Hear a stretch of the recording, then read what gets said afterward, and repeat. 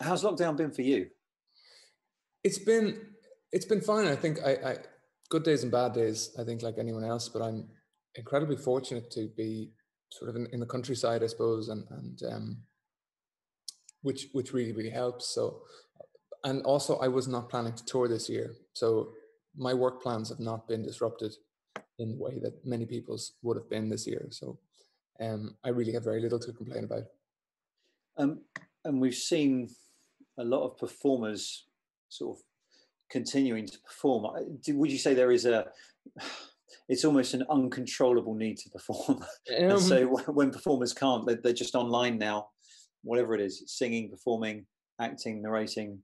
There's definitely a feeling of restlessness, I think, that comes obviously with this this odd period of time, and then just a need to feel useful in some way. And so oftentimes, that if I think if musicians can reach out, interact with fans a little bit and perform, and then most of the stuff that I was doing was connected to charity performances in some way, shape or form, or charitable organizations, which again, it is just that thing of how can you make yourself useful in a time like this.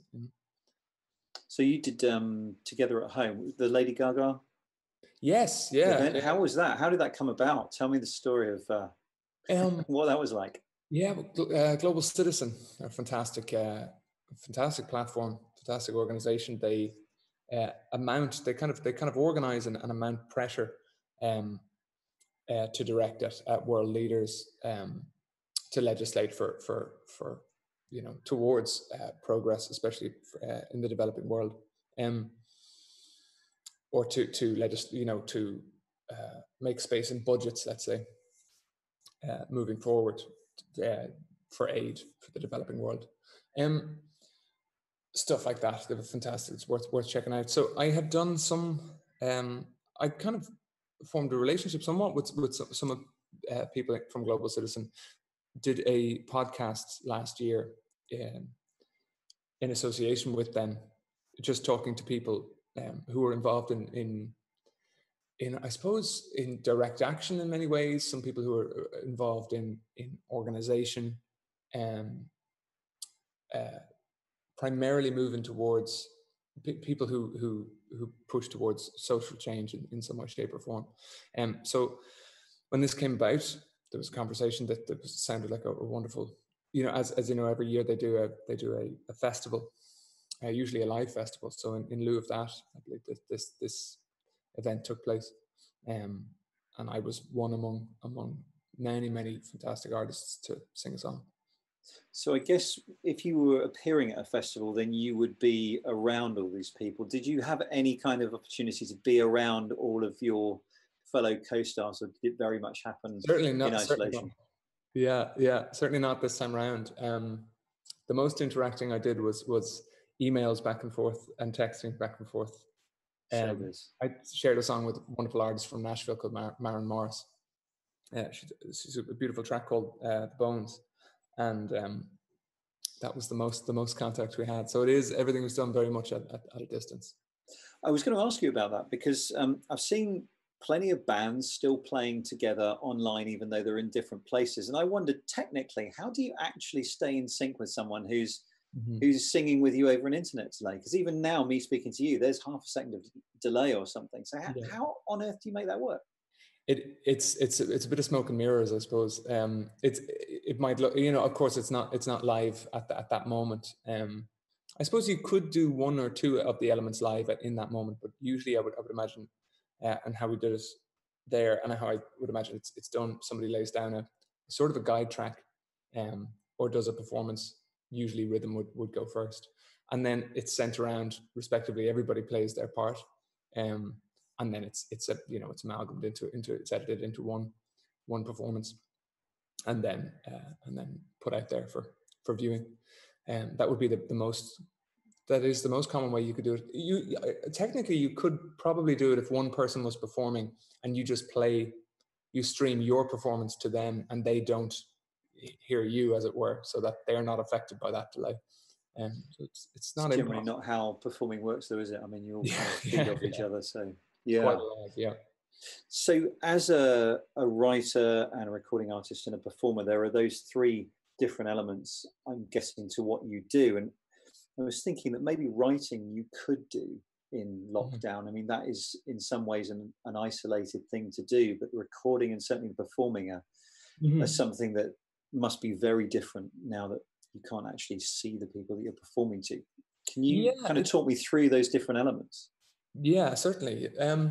It's a challenge. I think it's an interesting time. I mean, someone once said, I'm not sure who said this recently, but in many ways the laptop is the folk instrument of our times.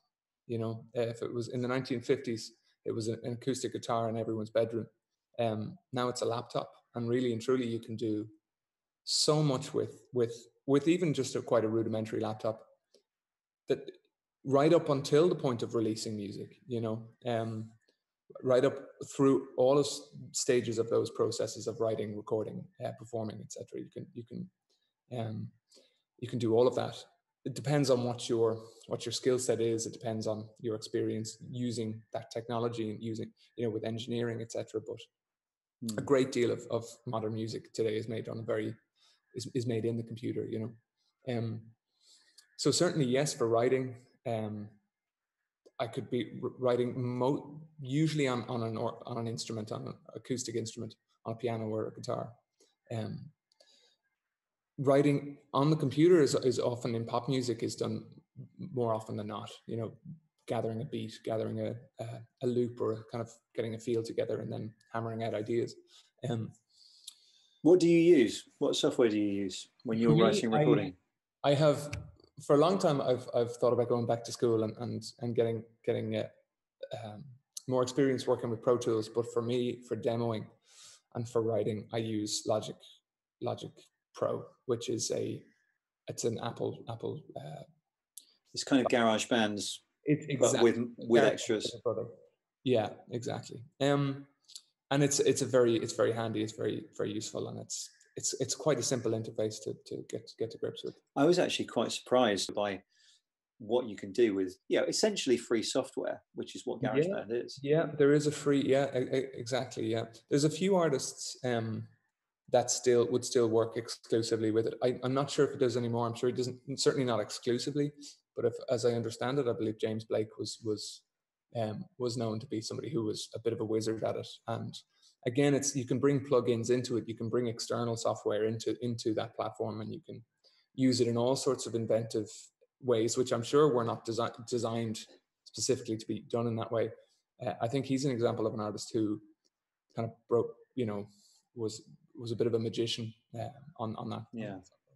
So, do you actually, when you write personally, is it something that you would naturally do in isolation? Has it changed? Has this situation changed the writing for you, or is this just business as usual? This, I mean, for me, I write pretty much in isolation anyway, and so I've been very fortunate. As I say, it's not it's something that I don't gravitate towards writer rooms. I don't write with other people.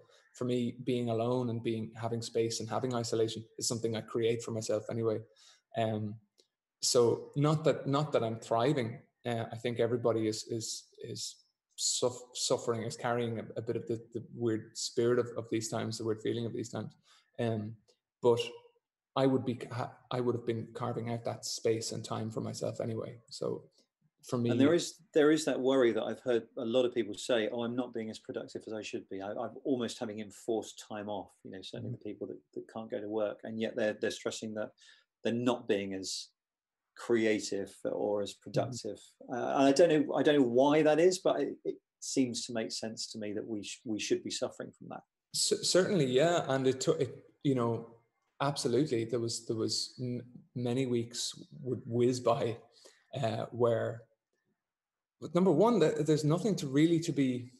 There's a few considerations with it. What is there now to be inspired about? Um, Mm. I was speaking to somebody recently about this. Is why does it feel like days are whizzing by, weeks are going by, and um, they were they've been speaking to they're just psychologically, let's say, uh, as far as I understand it. because there's no events really happening in the day today that differentiates this day from another day, the brain is not coding as much memory as it used to. And so it's not that the days are whizzing by so much, it's just that there's nothing of note for the brain to code into memory as it normally would if you had a working week in the office, something odd happened in the office one day, or you had a night out this day, whatever. So it feels like there's less going on. Also, what is going on in the real world is such a heavy subject when you really investigate it, when you really inquire into it. It's a very, very difficult subject to broach, and also one that requires great sensitivity, especially in this time where we're still in the deep of it, you know. So there is that. And then also pop music, let's say with pop music, certainly a lot of the ideas that you had in the before times now at the moment seem a little bit frivolous, you know. Seem a little bit frivolous would be the word I'd use in stark relief to what's going on at the moment. So you've been performing online, the charity events, and also you've been doing some things on your Instagram feed. It must be so different to performing in front of an audience. How is it? How is it for you? It is definitely, it's odd. It's the silence. It's the silence which really, and I think I was speaking to a comedian about that, who was doing some kind of sketch work, or some improv sketch work on it. In a similar setup on a large Zoom of some kind. No silence. The feedback is everything when you are, especially if I'm sure if you're a comedian, that feedback, that immediate feedback is everything. And then it's just that odd feeling of knowing that there could be hundreds or thousands of people looking at you at that moment, and you're in stark silence. That's very, very odd. Now, when I will say, when the messages, let's say Instagram Live, where it was the platform we were using, Instagram, IGTV, or just Instagram stories. Once the messages start coming in, there is a sense of, okay, there's a community there, and that's a very, very good feeling. I was surprised, I have to say, I was quite surprised at how fulfilling that was, having interacted in real time with people, which, to be fair, is not something you can do in a gig. You can't get thrown up these silent suggestions at a show all that much, or have a kind of a quick conversation with one or two messages popping up on your screen and then go back to a song. You could in a very intimate gig, but it might lose the run of itself also at the same time. So, do you think there's any part of what's happening now that might carry over to, a time when we can all go back out? Is there any side of these gigs that you actually enjoy and would like to carry forward, or do you think it's literally a space filler? Because I think I've heard some people say we might not go back to everything that we've done before anyway. I think for the most part, humans are social animals, and they love being around each other. They love being in a space with people that they know and people that they don't know. And I think, and I would imagine that as quickly as we have adapted into this, and something that is wonderful about people is that how they are very adaptable. As quickly as we have adapted into this, we will probably find that we'll adapt back into shows. I think there is elements of it that are very, very useful, and that will be absolutely carried on, or even just because it's now a bit more normative to do stuff like this. I think elements of that will carry on. There's been some wonderful phenomenon, let's say TikTok exploding, where people are writing and performing, sometimes just making a song, putting it on TikTok. It could be satirical, it could be earnest. But what's wonderful about that platform is that I suppose it's a live feed into the homes of people. You're really just plugging straight into the zeitgeist, I suppose, when you're although it's silly and it's often satirical and it's based in memes, and it has a language of its own self, which is at times nonsensical, and it kind of comments on just social things and stuff going on. It is also a very, very interesting, useful tool. I was speaking to just somebody who was looking at fundraising for something recently. I think the knowing how easy it is to start something like this, if I was able to perform into a screen or perform into a phone, set up a small streaming performance setup. There's definitely things where that could be super, super useful for if you wanted to perform to small groups, either for a charitable cause or let's say a private Zoom dinner or something like that. Yeah. That is, kind of similar to a whatever it is, buy a plate sort of. Yeah. I think or let's say you wanted to perform to, because there's going to be, until we have a vaccine, there's going to be a lot of people who are at risk for a very, very long time. So if you wanted to perform to a care home or something like that, I think it's wonderful. So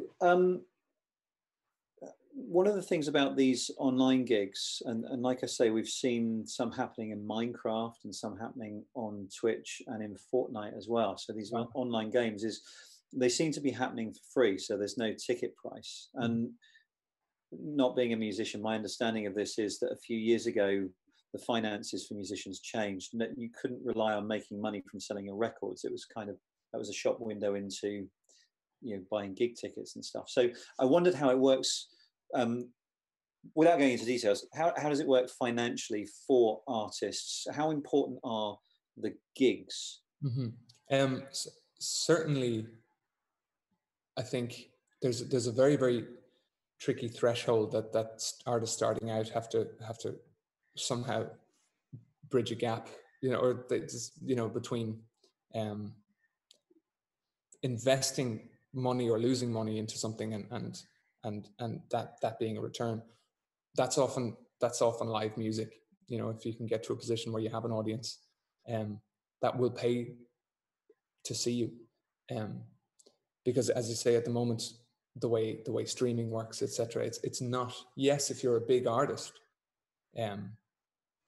it's they're the way the Spotify platform works, the most listened to artists get oftentimes a larger chunk of the whole pot, as it were. So yeah, live music is incredibly important. It's quite up in the air with regards to stuff like Fortnite. That's news to me, actually. I didn't realize there was a gig on Fortnite. I suppose Would you do a gig on Fortnite or Minecraft? I don't know if it's quite my audience. So I mean, I don't know if it's quite my audience. Maybe so. If I'm not sure how that works. It's interesting. I've noticed Fortnite has been incredibly clever in the way that they've tied in brands and whether those are deals done. But I remember that fast food chain Wendy's had some sort of a Wendy's phenomenon where a Wendy mascot was running through the world. So it's interesting that, so there is a whole, video games as a whole hasn't been really tapped into as in-game advertisements taking place. I'm sure that's I think it's to do with the platform. They can handle many people being in a world at once, and so the idea is that you use that to host events, whether it's conferences or gigs. I wonder whether you as a musician could put up with the idea that gigs suddenly become free, and so you don't make money from selling tickets. Is there enough in what a musician does that's not the record sales or the gig tickets that can give you an income, if you see what I mean? Is it possible for the gig to just be another shop window for what you do? I would think not. I would certainly hope not, because ultimately those events are still producing revenue, and it is. I would imagine now. I'm in a very fortunate position in that I have a wonderful fan base and I have wonderful supporters. But for other musicians, especially those starting off, it would be one more possible stream of revenue which is sacrificed on their behalf, because it's considered, it's there. I would ask where is an artist supposed to get money from if that's the case. We've already You know, so it would be, that would put artists in a very, very difficult position. And you know, with an event that takes place on Fortnite, etc., there is of course revenue being made there. If that's another thing that the artist is left out of, we won't have much artists left. I would fear in a very short period of time. So yeah, I would hope not, but I think, you know, I think it'll be a slow crawl back to normality in many ways. What more worries me is the kind of the big question mark as to what will people have discretionary money to spend on discretionary things on the far side of this crisis, coming out of this crisis, to pay for festival tickets or show tickets. That to me is a you know, there's a big question mark there. You mentioned something about this earlier, about the, you know, what is there to inspire one at the moment, but are you writing songs at the moment, and are you managing to write anything that's not in some way connected to isolation, loneliness, missing people, uncertainty? Yeah, exactly. Yeah, death tolls. I think, certainly. I am managing to write at the moment, which is good. And once I started writing again, in the last few weeks, you know, things I found the days were easier. They're just, for there to be any sort of sense of progress, that being such that really helping, so to speak. You know, just with the times as they are. So yeah, most of the ideas that are more fun before in the before times ideas, they came about, you know, before this lockdown started. They're still there, and I suppose the experiences that those song ideas draw from will still be there on the far side of this too. Is it possible to still write from previous ideas now, or does the whole situation kind of taint, if that's the right word, you know, the way that you would write those ideas into a song now? Or is it still possible to remember something that you were going to write maybe in November, December last year, and still come up with the song that was almost untainted by the mood of the world at the moment? I think for me, when I'm writing a song, it's a very movable shape until it is set in stone, and any work is kind of, as time is moving on, it's changing and it's moving, and it's in a kind of a fluid sort of embryonic state until you know, it can be a lot of things. And so I would never never kind of pin a song down into this is what it is, and it's nothing else, because you find as you're writing it, as you change, the song changes, and that can be said for work long after it's made. You come to it and it's different. You come to it 3 years later and it means something else to you, or whether it's your work or somebody else's work. It's like that thing T.S. Eliot said about how one piece of work changes all work that preceded it. But it is a challenge, and because the moment is, there's so many sensitivities to be aware of, you know, and not even sensitivity, but just it's a very sensitive time. Everybody, I think, is feeling that. You know. Do you worry there's going to be a glut of lockdown and isolation inspired songs released from everyone over the next few months? There's two ways it could go. I think people in many ways will, or very possibly won't want to hear about, having been through the lockdown, as it were. Maybe don't want to, you know, be inundated with people telling them, you know, singing at them what lockdown is like. You know, I think that's such a sensitive thing to try and write. I think at times, yes, when elements of that come through, people resonate with it, but people don't want that rammed down their throats. There'll also be, thankfully, there'll be there'll be time and place for celebration and kind of on the far side of this, and enjoying the things that the lockdown denied us. And there might be an upsurge of that too. You know. Where did you start? I know, I mean, so I couldn't believe that Take Me to Church was as old as it is, actually, when I checked it out this morning. Yeah, it was initially 2014 or late 2013. 2013. It was initially released on Bandcamp as a free download. Right. And then I had an EP together. I just started demoing at home. I had done a few projects and self-funded a few projects, and then I started to kind of put a shape on music myself a bit more and produce it a bit more. And so when did you get picked up? I want to say I was signed at some point in 2014. That song started to kind of, Taking Church started to kind of grow. I released an EP shortly afterwards. I was signed by an independent label in Ireland first, a group called Ruby Works here, who are my main label. And then we licensed to Universal, Island in Universal, and Sony Columbia in the States.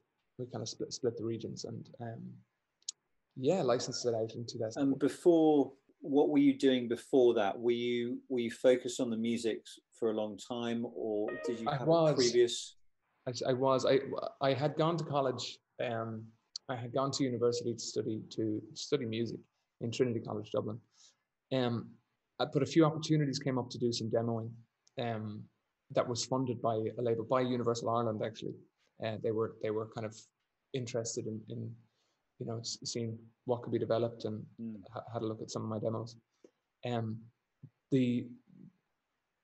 The recording schedule for that first kind of period of recording, let's say, through Universal, and this was just development, just like, let's record a few to get in with this producer and do a few demos, and conflicted with an exam schedule, and I absolutely chose the recording, of course, and eventually made the decision that if I'd have to put myself full time to this.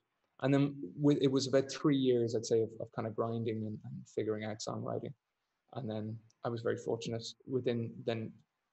I had, after those 3 years, or at some point, I wrote Take Me to Church, kind of recorded it, put it up online, developed it into an EP with Ruby Works, and it was a hit. Yeah, it was very cool. And where we were saying that the videos, you're trusting someone else with your baby, I suppose, right from the time that you write the song before it goes to video, there's also the production side, which I guess you have to trust a producer to take your original demo and do whatever they do to it, unless that's completely you in your case.